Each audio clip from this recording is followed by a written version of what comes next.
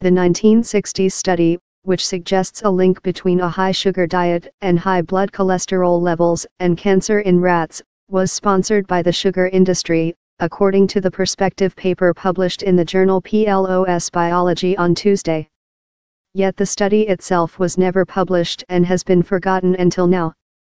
"All we know is that the plug got pulled and nothing got published," said Stanton Glantz, a professor of medicine at the University of California, San Francisco and a co-author of the new paper.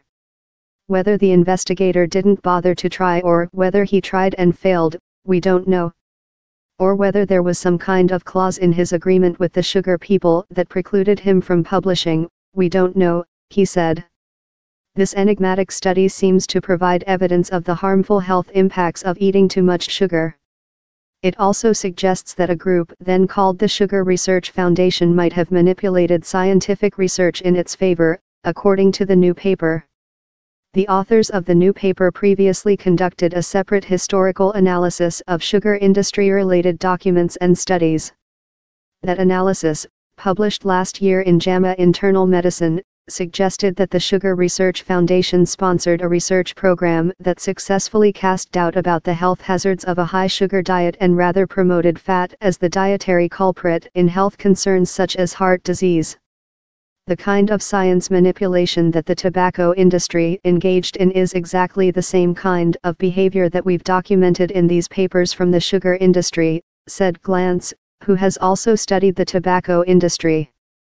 How a forgotten study gets found. The foundation, now called the Sugar Association, spoke out against that analysis last year and has contested the new PLOS Biology paper, telling News Total that it's not actually a study, but a perspective, a collection of speculations and assumptions about events that happened nearly 5 decades ago, conducted by a group of researchers and funded by individuals and organizations that are known critics of the sugar industry.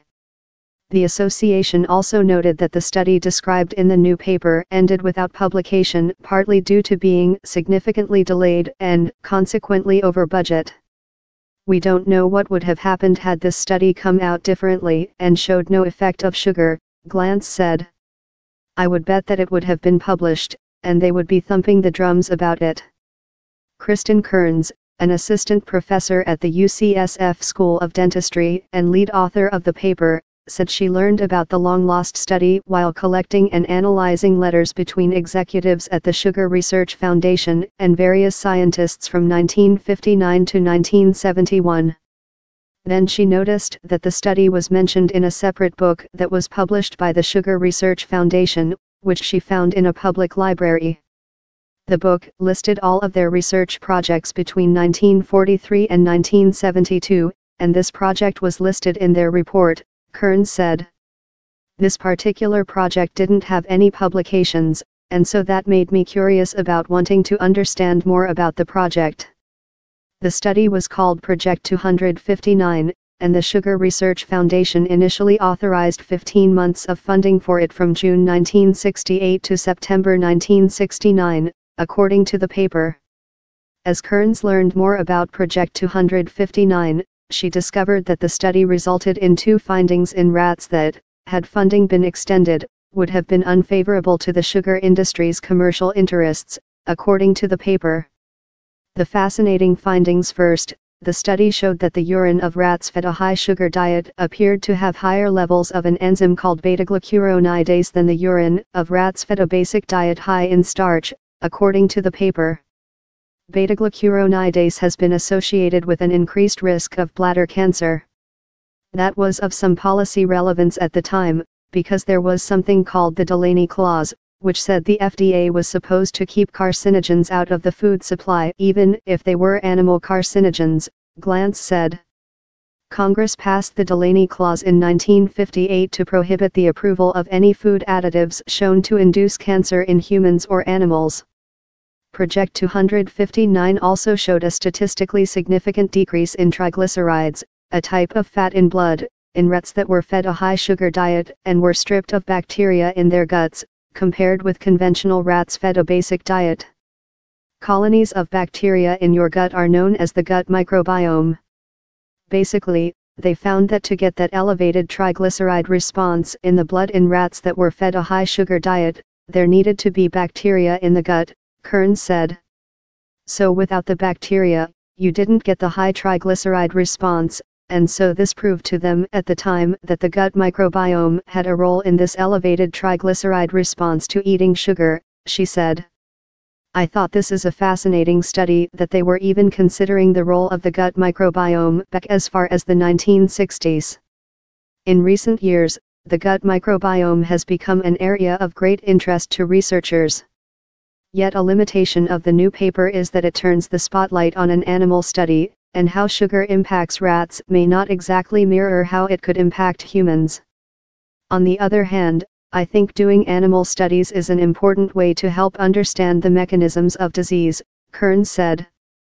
While obviously, a rat is not exactly the same as a human, it allows you to conduct experiments in a certain way to learn things that can influence future studies.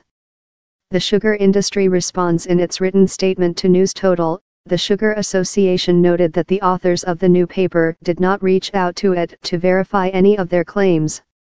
We reviewed our research archives and found documentation that the study in question ended for 3 reasons, none of which involved potential research findings. The study was significantly delayed, it was consequently over budget, and the delay overlapped with an organizational restructuring, with the Sugar Research Foundation becoming a new entity, the International Sugar Research Foundation, the association's statement said.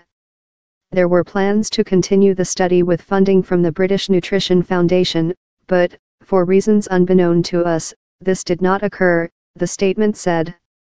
In response, Kearns pointed out that other studies that overlapped with that organizational restructuring were still continued. The Sugar Association's statement added that sugar consumed in moderation can be part of a balanced lifestyle, and that the association remains committed to supporting research to further understand the role sugar plays in consumers' diets. Why the timing is concerning. All in all, the new paper's findings were striking and ethically concerning to Dr. Sanjay Basu, an assistant professor of medicine at Stanford University who was not involved in the work. The context for this historically is that during the time at which these studies were taking place, a lot of dietary recommendations were being formulated that emphasized reducing high-fat foods in particular, and in many cases low-fat foods were replaced by high-sugar foods to be more palatable, said Basu, who has studied the health impacts of added sugars in his own research.